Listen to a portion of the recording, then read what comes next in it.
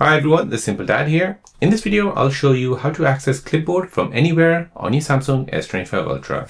So the Samsung keyboard includes a floating clipboard manager that lets you copy and paste from anywhere. So let me show you how to do this. So let's go ahead and open up the message app and then go ahead and tap on the keyboard. And now we can go ahead and tap on this clipboard icon. So as you can see, currently there is no items here as nothing has been copied. No text or image will appear here.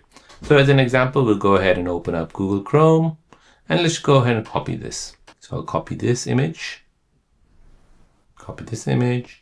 Let's go ahead and copy this text. So now when we go ahead and open up our message app and we open up a keyboard, then open up the clipboard, as you can see, whatever we have copied, it basically shows up in our clipboard. There's another way of accessing your clipboard. So you can do this by opening up the Edge panel, which is right here. If you want to go ahead and turn on your Edge panel, go into Settings, scroll down, tap on Display, scroll down and find the Edge panels, turn this feature on, then tap on Panels, and here we want to make sure Clipboard has been selected. Once that is done, you can go ahead and open your clipboard and you can go ahead and paste this anywhere you like. So you can copy it and paste it any application in WhatsApp, in Instagram, in TikTok.